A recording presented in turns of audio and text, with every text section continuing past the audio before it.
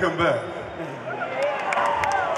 I was real happy and content up there with baby Jesus. But when I heard it was Christmas in Bridgeview, I had to show up. All this wonderful music, all these sounds, and all this talk about practice, practice, practice. Hey man, we're talking about practice. That's right. I love how hot it gets out here. It's hot, it's crazy. It's beautiful here. I love Chicago. I love you, child, I love you. It's a beautiful city. And all this practice has been going on. Right now we're going to introduce a man maybe doing the most practice. Practicing it all, that's right. Practicing this music, practicing this thing.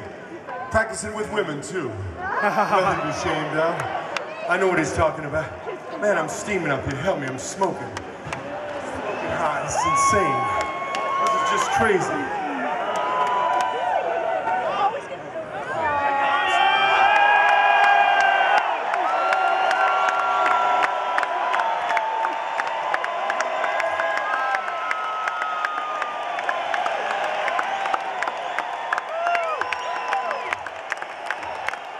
How about them Black Hawks?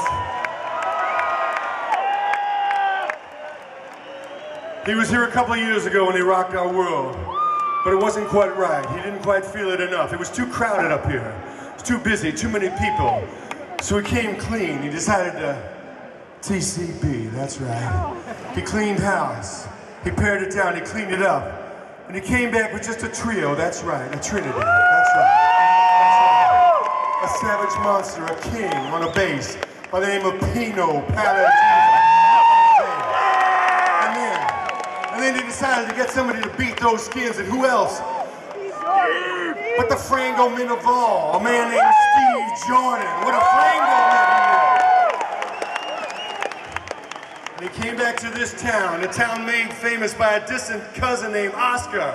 Oscar. They changed the pronunciation from Maya to Maya. Let's bring him out now. PINO.